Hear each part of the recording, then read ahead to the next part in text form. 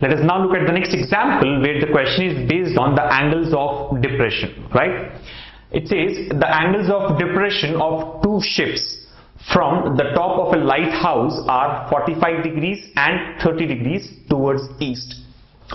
If the ships are 200 meters apart, find the height of the lighthouse. And we have been given 4 answer options here: 100 meters, 173 meters, 200 meters and 273 meters. So as you all are aware, it's all about drawing the right diagram, considering the right triangles there and using the proper trigonometric ratios to arrive at the required answer. So it says the angles of depression. I think the first question in the session on angles of depression, right? The angles of depression of two ships from the top of a lighthouse. So there is a lighthouse, right, like a tower, and the angles of depression are 45 degrees and 30 degrees towards east, right? Both are towards east, it says. And the ships are 200 meters apart. The distance between the two ships is 200 meters apart, right? So how does the diagram look like here? Let's say this is the lighthouse, ground G, and the top of the lighthouse is L. Okay, and this is the sea here, right? Not the ground actually, the sea level.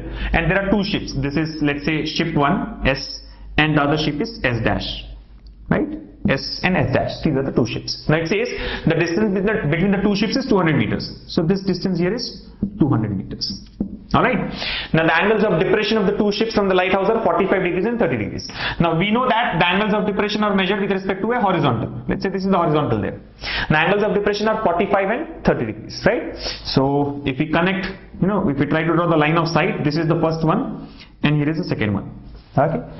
Obviously, if you are considering the angle with respect to the horizontal, 45 and 30 degrees are the two given angles. So the smaller one will be 30 degrees, right? And the larger one is 45 degrees. So we can say that the ship S makes an angle of 45 degrees. Or for the ship S, the angle of depression is 45 degrees. And for the ship S dash, the angle of depression is 30 degrees. Right? And we have also learned that as we move closer, the angle of elevation or the angle of depression increases, right? So that is the point, right? When you are moving closer, the angle of depression, see the distance between ship and the lighthouse, S and lighthouse is less. When the distance is less, angle of depression or the angle of elevation will be more. So that is the reason the angle here is more. So there should not be any confusion with respect to which is 30 degrees and which is 45 degrees. It should be very easy to mark the angles there, right? Now, what else is given here? And both angles are towards east. So that is the reason we have taken both angles towards this side, right? East, right? Now the ships are 200 meters apart. Find the height of the lighthouse. So we need to find the height of the lighthouse, which is H, let us take. The height of the lighthouse is H. Now something missing here is the distance between the points G and S, right? The foot of the lighthouse and the ship S. Let us consider it as D. Alright, so again two right angle triangles. The first one is GSL and the second one is GS-L. So for GSL, the base is D. For GS-L, the base is D plus 200. I think similar to the previous question here, but it is in terms of angles of depression. Now the one important point which you all need to understand here is, if for S dash the angle of depression is 30 degrees, if this angle is 30 degrees, even this angle is going to be 30 degrees. Right? Likewise for S, the angle of depression is 45 degrees. So the angle made by this point with respect to horizontal, or this line with respect to horizontal, will be 45 degrees. This is from our knowledge of alternate angles. We know that when two parallel lines are cut by a transversal, the alternate angles are equal. Right? So this 30 degrees and this 30 degrees will be equal. These are alternate angles. Right? This is like the transversal. We have got two parallel lines, this horizontal and this horizontal. So for this transversal LS dash, this is 30. And the alternate angle also would be 30. And for the transversal LS, if this is 45 degrees, the alternate angle will be 45 degrees, right? So we know that angles of elevation now. If you look at S dash, for S dash the angle of elevation is 30 degrees for the point L. And for S, the angle of elevation is 45 degrees. So basically we have converted the problem which was in terms of angle of depression to angle of elevation. Alright. Now simply solve the two equations and you will get the answer. Right. Let's consider the triangle GSL. Right. Triangle GSL. What do we see? Angle is 45 degrees. Tan 45 degrees, which is equal to 1. Right. What is tan 45? Opposite H by adjacent D. H by D. So we can say H is equal to D. That's the first conclusion or the first equation that we have. Now look at the second triangle here. Triangle, GS-L. GS-L. What do we see? Tan of 30 degrees. What is tan 30? 1 upon root 3, right? Tan 30 again will be opposite, which is h. By adjacent is how much? D plus 200, right? Total length is D plus 200. D plus 200. Now from this we can say D plus 200 will be equal to root 3 into h, right? Cross multiplication. D plus 200 will be equal to root 3 into h. Now the question is find the height of the lighthouse. Height of the lighthouse is h, and two equations. Equation 1 says h equals to d. Equation 2 says d plus 200 equals to root 3h. Two equations, two variables can be solved. Now what do we do? Simply substitute d equals to h in this equation.